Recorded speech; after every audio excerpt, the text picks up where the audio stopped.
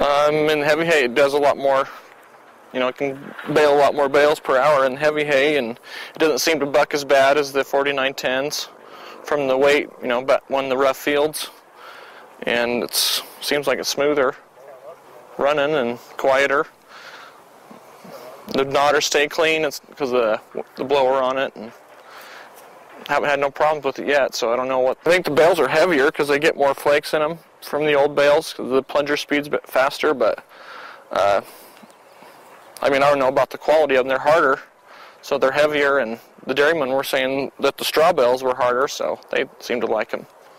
It's the quality better. It seems like it picks the hay up softer and doesn't knock all the leaves off when it picks. When the hay's dry, it doesn't knock as many leaves off on the pickup. But we're going about 2 miles an hour faster with this one in the heavier hay, and than the 4910, and it seems to pick up the hay a little better at high speeds and doesn't knock as many leaves off.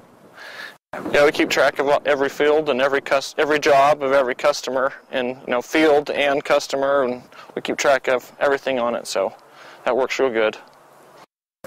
It's nice to know that it's how many plunger loads it makes before it takes a flake into the bale, and it keeps track of how many flakes was in the bale before, and it's quite a bit better than the old monitor.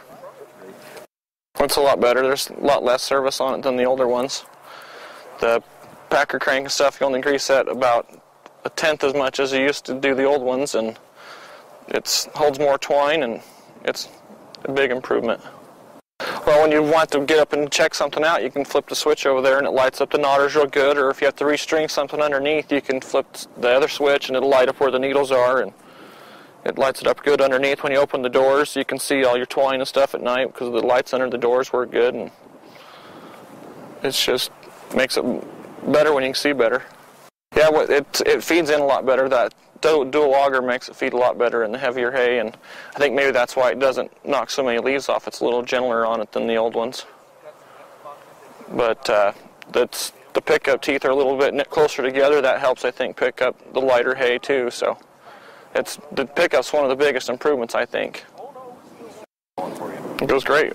Every time we have a problem, we call Agri-Service and they show right up and get it taken care of. And the service, we do most of all of our own service unless there's a big problem. And it's easy to service. All the shields make it accessible to get to, and it's a piece of cake. Yeah, it was a good experience. We bought all the balers we've ever had from them, and they've all worked good so far.